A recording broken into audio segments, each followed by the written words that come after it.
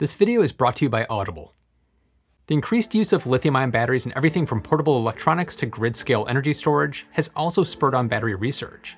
It's the never-ending quest for the next big thing. And for years now, solid-state batteries have been promised as that thing. Companies like Samsung, QuantumScape, and Toyota have all announced major breakthroughs in solid-state batteries. But why all the interest, and when will they actually arrive? I'm Ferrell. Welcome to Undecided.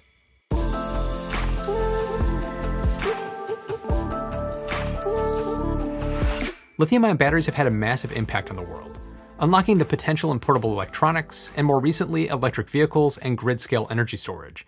However, the aspect that a lot of us worry about when using a lithium-ion battery is safety, which is one of the big advantages of solid-state batteries, combined with its high energy density, as well as reduced size and weight.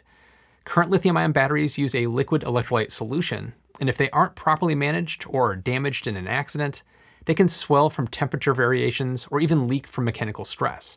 The result of that can lead to fire. Now, on top of that, most EVs employing lithium-ion batteries have a range of 300 miles or less, a long charging time, not to mention the loss of capacity over time with each charging cycle. In some cases, that's as much as a third of capacity lost within a decade. But technology doesn't stand still. There's always ongoing research and refinements that continue to make batteries better and more resilient, looking for new chemical storage technologies that can increase efficiency and safety while reducing size, weight, and environmental impacts. And that's where solid-state batteries come in. To understand why, let's take a moment and walk through the main differences between today's lithium-ion batteries and a solid-state battery. In a battery, the electrolyte is the conductive chemical mixture that allows the current to flow between the cathode, which is the positively charged electrode, and the anode, which is the negatively charged electrode. In the case of lithium-ion batteries, what separates the anode from the cathode is a liquid electrolyte solution, while a solid-state battery, you probably guessed, is a solid electrolyte. Now, liquid electrolytes have some disadvantages, such as high flammability, risk of leakage, and electrolytic decomposition at higher voltages. Now, while batteries that utilize solid electrolytes have been promised to lower costs and increase performance with incredible safety. Now, if you're interested in a deeper dive, I've got other videos on this exact topic, but one of the biggest benefits of solid electrolytes is the ability to use other anode materials like lithium metal. The potential increase in energy density for a lithium metal anode battery has been known since the mid-1970s, but it's also known that lithium metal anodes have problems when used with liquid electrolytes. In this case, dendrites form when the battery is being charged. Dendrites are like stalactite formations that grow from the surface of the anode and can lead to reduced energy density, and they can even short-circuit the cell. The dendrites can puncture the separator between the anode and the cathode, and that's when you get exploding batteries. Now, it's widely believed to make a lithium metal anode battery, it's necessary to employ a solid-state separator that's roughly as conductive as liquid, reduced dendrite formations, and it doesn't react with the metallic lithium. Today, there are more than 25 kinds of solid-state electrolytes, such as oxides, sulfides, phosphates, polyesters. But I'm going to stop there because I don't want to get any flashbacks of my 1970s childhood. The promise of solid-state batteries has been growing for years, like hundreds of years. It goes all the way back to Michael Faraday in the 1800s when he laid the foundation with the discovery of solid electrolytes made of silver sulfide and lead fluoride. And by the end of the 1950s, several electrochemical systems used solid electrolytes. Later in 1990, Oak Ridge National Laboratory developed a brand new version of solid-state batteries, which was later incorporated into thin-film lithium-ion batteries. But since 2015, big players have been investing a lot of money into this research. In this crazy mix of chemistries and technologies, there's been a lot of buzz recently about new investments in the field. For example, Volkswagen got a 5% stake in QuantumScape, Dyson acquired Sakti, Bosch acquired SEEO, and Johnson Battery Technologies sold its solid-state batteries to BP.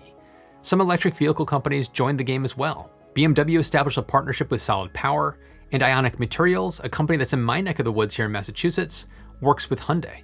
The reason for the interest from EV makers is because of how much energy you can pack in per kilogram, which results in either a size and weight reduction if you keep the same battery pack kilowatt-hour rating, or increased driving range if you keep the battery pack weight the same.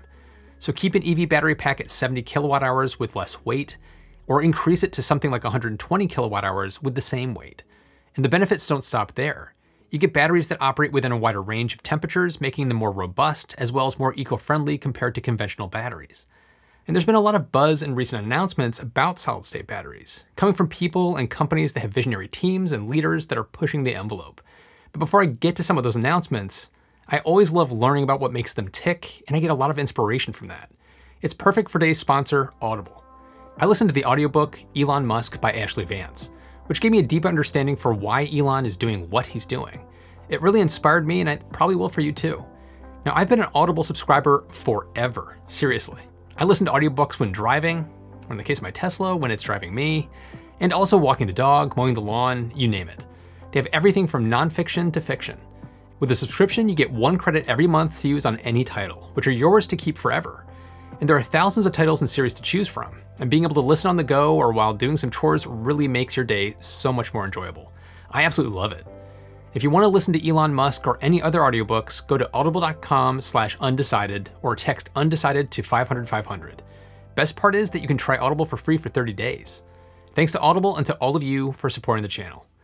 So what are some of these interesting solid-state battery announcements? Well, Samsung, for example, has developed a solid-state battery prototype that solves the dendrite problem by using silver carbon to form the anode, achieving a battery that's only 5 micrometers thick.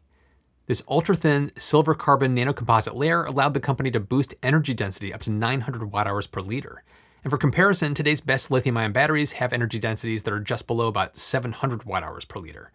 The expansion of the company's prototype would enable the EV to travel up to 500 miles or 800 kilometers on a single charge, with a life cycle of more than 1,000 charges. Now you're talking about a battery pack that would last for over 500,000 miles. From the startup perspective, California-based QuantumScape, which is actually backed by Volkswagen, released a report in December of 2020 showing that its solid-state cells can charge to 80% of capacity in 15 minutes, and retains more than 80% of its capacity after 800 charging cycles, and also has a volumetric energy density of more than 1,000 watt-hours per liter. In its battery, nickel manganese cobalt oxide is used for the cathode, and the anode is made of pure lithium metal, just like I mentioned earlier. As for timing, this isn't supposed to hit initial production until 2024. Now, Toyota stands on top of the global heap with over 1,000 patents involving solid-state batteries. The EVs being developed by Toyota in partnership with Panasonic are supposed to have twice the range of a vehicle using a standard lithium-ion battery. The most impressive part, if it's true, is that Toyota aims to retain 90% of the battery's performance over a 30-year lifespan, and company officials say that it's capable of recharging from 0 to full in 10 minutes. Toyota is supposed to be unveiling their solid-state battery EV this year, but they've also stated that it won't be in mass production until 2025. And another company, Bolloré, is supplying batteries for use in Mercedes-Benz buses. Their lithium metal polymer operates at 80 degrees Celsius, so it self-stabilizes whether external temperatures are -30 Celsius or 65 Celsius.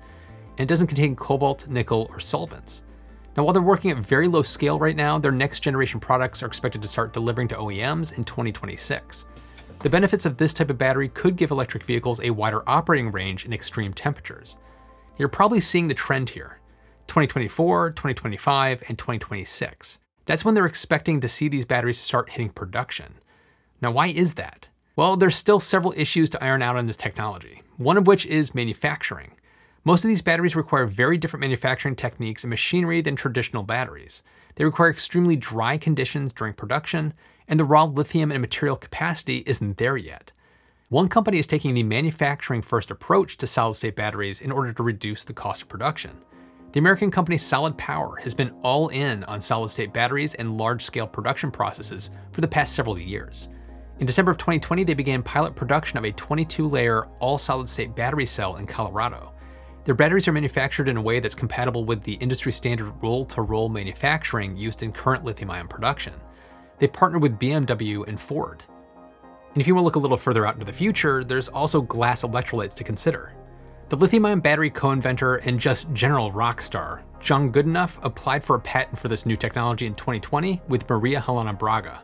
And researchers say the new battery technology delivers 3 times the energy storage capacity compared to typical lithium-ion batteries. Tests on the technology also suggest perhaps thousands of charge and discharge cycles, again more than the typical battery, all while withstanding a wider range of temperatures between -20 to 60 degrees Celsius. Now, carrying out this glass electrolyte concept, the University of Bayreuth, together with Tesla and Varta Microbattery, will develop novel battery separators made of glass. And the project named GlassLib, or Glass Separators for Lithium-Ion Batteries, I have no idea if that's how you say it, started March 1st of 2020. Considering the increased interest in solid-state batteries, governments around the globe have been putting some money to make it happen. For example, the Japanese government has been supporting the domestic development of solid-state batteries to remain competitive against China. Japan is organizing a fund of around 2 trillion yen, which is about $19.2 billion, to promote decarbonization technology. Policymakers will continue to use these funds to provide subsidies of hundreds of billions of yen in order to fund the development of the new batteries. Although the COVID-19 pandemic has had a significant economic impact, the potential market size of solid-state batteries is expected to grow to over $6 billion by 2030. Regardless of the underlying chemistry or manufacturing techniques, there's a lot of moving parts to bring solid-state batteries to market. All of these companies are still refining and testing their batteries. The mid-decade release timelines doesn't mean that all of these will be producing at mass production scale with high yields and low cost. That's going to take time. When we'll be seeing mass-produced solid-state batteries in our EVs, portable electronics, and other devices at an affordable price is still uncertain, but it's probably further out than you might think. Now, when do you think solid-state batteries will be coming to market and mainstream? Jump in the comments and let me know. If you like this video, be sure to check out one of the ones I have linked to right here. Be sure to subscribe and hit that notification bell if you think I've earned it. And as always, thanks to all of my patrons and a big welcome to new Supporter Plus member, Lawrence Plotkin. Thanks to all of you for watching. I'll see you in the next one.